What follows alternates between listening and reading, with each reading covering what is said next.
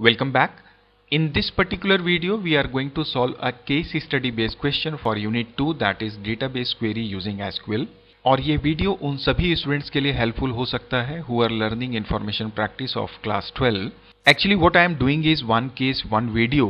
इसका मतलब ये है कि हम एक वीडियो सेशन में केवल एक केस को कंसीडर करेंगे और उससे रिलेटेड क्वेश्चंस को हम सॉल्व करेंगे, और इस तरह से डिफरेंट केस स्टडीज के लिए हम डिफरेंट वीडियो सेशंस रेडी करेंगे. So this is part number 1, or we can say case study number 1. नमस्ते student, this is Sanjay and welcome back to my YouTube channel techtipnow. चलिए सीखते हैं और सीखने के साथ साथ समझते भी हैं. But before that I would like to request you that please subscribe my channel if you are visiting for the first time, या आपने अभी तक मेरे चैनल को सब्सक्राइब नहीं किया है. And if you really like this video then please don't forget to like and share it as well. तो चलिए अब डिस्कस करते हैं क्या है हमारा केस और इससे रिलेटेड क्या क्या क्वेश्चंस हैं और इन्हें हम कैसे सॉल्व करेंगे. Now here it is saying that consider the club table given below. यहाँ पर एक टेबल हमने बनाया हुआ है जिसका नाम बेसिकली क्लब है, and we can see that there are 7 different fields like coach ID, coach name, age, sport, date of appointment, pay and gender, और उनके कुछ डेटा हमने फीड किए हुए हैं. On the basis of this table, the question is list name of all coaches with their date of appointment in descending order. There are 4 options are given. हमें इसमें से किसी एक सही ऑप्शन को सेलेक्ट करना है. क्वेश्चन ये बोलता है कि हमें कोचेस के नेम को लिस्ट आउट करना है या डिस्प्ले करना है. इट मीन्स अगर हम स्टार की बात करें तो स्टार का मतलब तो सारे फील्ड्स हो जाते हैं. इसका मतलब ऑप्शन नंबर ए और ऑप्शन नंबर डी इस क्वेश्चन से मैच नहीं होंगे, because we have to select only the name. So we can say the coach name we have to consider, and at the same time it is saying that with their date of appointment. इसका मतलब जो दूसरी field हमें consider करनी है that is my date of appointment. So the select coach name and date of appointment from club is absolutely right. And after that it is saying that the data should be displayed in descending order. Now we all know that to display data in particular order we use a clause which is known as what? Order by. और जब हम order by देते हैं और उसके साथ किसी field को हम मेंशन कर देते हैं, इसका मतलब वो उस फील्ड के बेसिस पे ही डेटा को आइदर असेंडिंग और डिसेंडिंग में डिस्प्ले करता है. अगर हम यहाँ पे कुछ भी मेंशन नहीं करते हैं, कोई भी कीवर्ड नहीं लेते हैं, तो बाय डिफ़ॉल्ट हमेशा हमारा डेटा असेंडिंग ऑर्डर में अरेंज होता है. लेकिन यदि हमें डिसेंडिंग ऑर्डर में डिस्प्ले करना हो, जैसा कि आप इस क्वेश्चन में देख सकते हैं, इसका मतलब हमें यहाँ पर एक कीवर्ड यूज करना पड़ता है with order by clause, that is called your DESC. तो इट मीन्स दैट यहाँ पर हमारा जो ऑप्शन नंबर बी है, where it is saying that order by date of app और you can say date of appointment DESC, ये हमारा correct option होगा. एंड द सी जहाँ पे DSC होगा, this is not the correct answer. So I hope आपको इस question का सॉल्यूशन अभी मिल गया होगा. Let's move to the next question now. Here it is saying that display information about the coaches whose name start with K और पे is at least 1500 और both. इसका मतलब ये है कि हमें उन सारे कोचेस की इन्फॉर्मेशन डिस्प्ले करनी है जिनका नाम या तो K से शुरू होता हो या जिनकी पेमेंट एटलीस्ट 1500 रुपीज हो, या दोनों ही कंडीशंस किसी कोचेस के इन्फॉर्मेशन में फुलफिल होती हों. आप देख सकते हैं यहाँ पर हम एक्चुअली बात कर रहे हैं मल्टीपल कंडीशंस की, और मल्टीपल कंडीशंस को जब भी हमें कंबाइन करना होता है किसी क्वेरी में, तो उसके लिए हम 2 ऑपरेटर्स का इस्तेमाल कर सकते हैं, एक एंड या दूसरा हमारा होता है और. यदि हमारे पास 2 कंडीशंस हैं लाइक C1 एंड C2 और इनके बीच में यदि हमने एंड को डाल दिया है, तो इसका आंसर हमें तभी प्राप्त होगा जब इन दोनों कंडीशंस या ये दोनों कंडीशंस क्या होती हैं, हमारी ट्रू होती हैं. लेकिन यदि हम और ऑपरेटर का इस्तेमाल करें और देयर आर 2 कंडीशंस से C1 एंड C2, तो इस सिचुएशन में आइदर C1 इज ट्रू और C2 इज ट्रू और बोथ आर ट्रू, हमारा आंसर हमें मिल जाता है. So according to this scenario we can say कि हमारे इस क्वेश्चन में जो कंडीशन है वो बिल्कुल मैच हो रही है हमारे और ऑपरेटर के साथ में. इसका मतलब ये है कि इन 4 ऑप्शंस में जो भी एंड वाला हमने ऑपरेटर इस्तेमाल किया हुआ है, they will not be correct answer. इसका मतलब अब हमारे पास 2 ऑप्शंस बचते हैं, like you can see select star from club where coach name like K% और pay is greater than equal to 1500, और दूसरे में जो डिफरेंस है that is pay is greater than 1500. यहाँ पे ये क्लियरली बोल रहा है कि pay is at least 1500 rupees. इसका मतलब 1500 रुपये या उससे ज़्यादा होना चाहिए. इसका मतलब सीधी सीधी बात है कि अगर मैं केवल ग्रेटर देन लूँगा और किसी की सैलरी अगर 1500 होगी तो ऑब्वियसली मेरा आंसर क्या हो जाएगा, फॉल्स हो जाएगा। So according to this question option C is the correct option.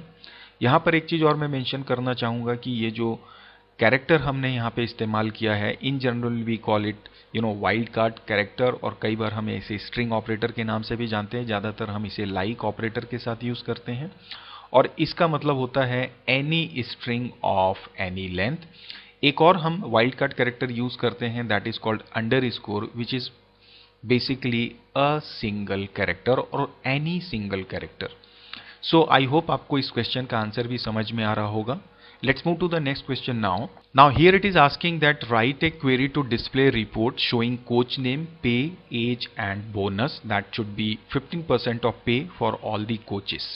Means हमें यहाँ पे query लिखनी है जहाँ पे हमें obviously coach name, pay और age तो display करना ही करना है। इसके साथ हमें कैलकुलेटेड फील्ड जनरेट करनी है और वो होगी बोनस के नाम से, और बोनस जो कैलकुलेट होगा वो हमारी जो पेमेंट है उसका 15% होना चाहिए। And it is clearly saying that for all the coaches, means there is no condition. So obviously we all know that हम सबसे पहले तो यहाँ पे लेंगे select statement.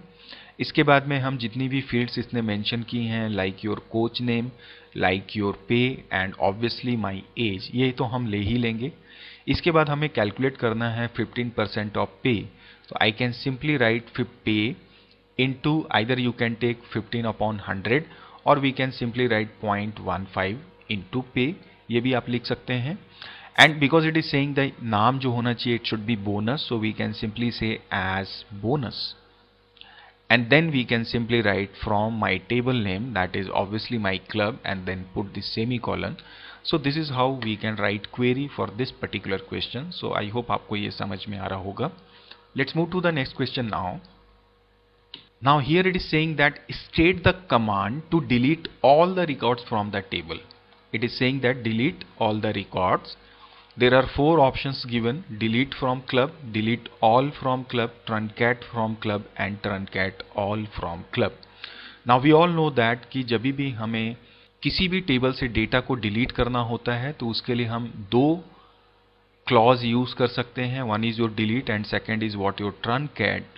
But you should know the difference between both these two is that we can delete specific records using this delete operator, but जहाँ तक बात है truncate की, it is only used to delete all the records.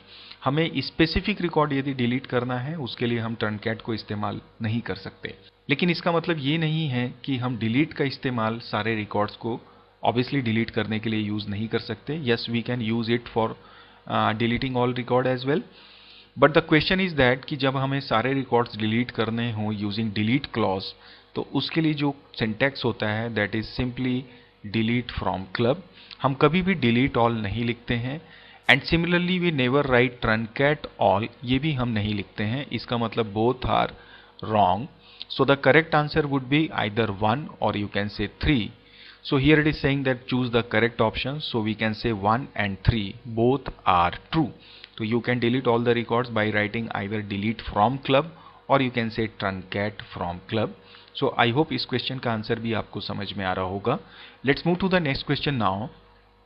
Here it is saying that write command to display the output as Karan, Tarun, Anjali and Soumya. Means we have to display coach name and it should be only Karan, Tarun, Anjali and Soumya. Now the question is, what is the clue? First of all, let's see Karan, then see Tarun, then see Anjani and then see what my Soumya. Age is okay.